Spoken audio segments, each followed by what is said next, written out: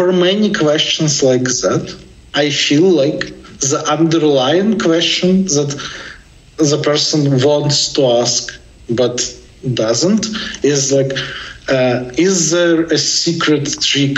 Is there something that like LGMs know and we don't? No, there isn't.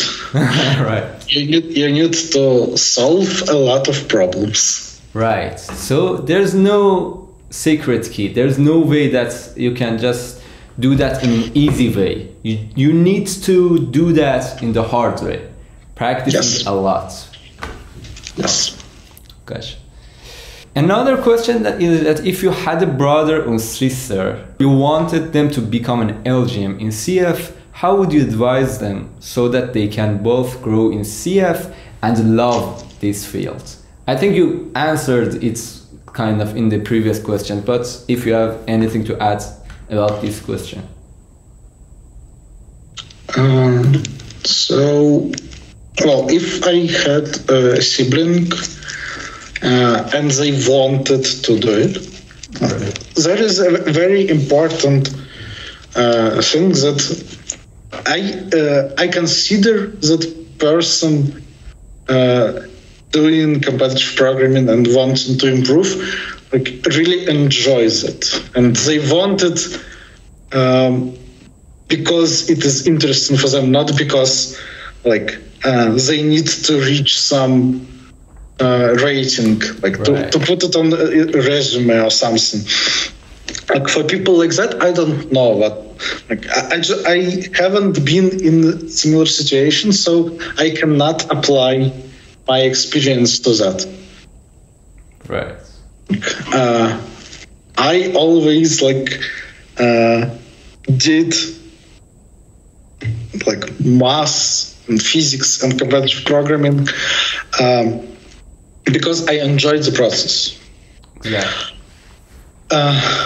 And so if my imaginary sibling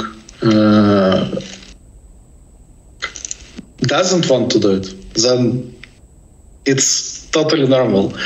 It is not imperative to love competitive programming.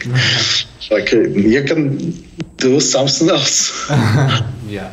But if they do want to do it, well, yeah, I would say that mostly you need to solve problems and just work on your own. But if I would have a sibling, I would probably try to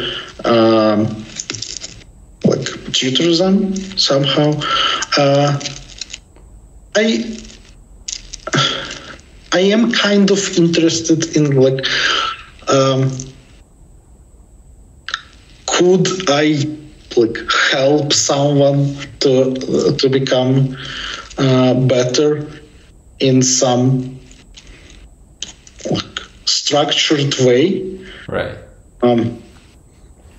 We will probably never know. I sometimes joke about I want to have a child so that I can see if I can make them great at competitive programming.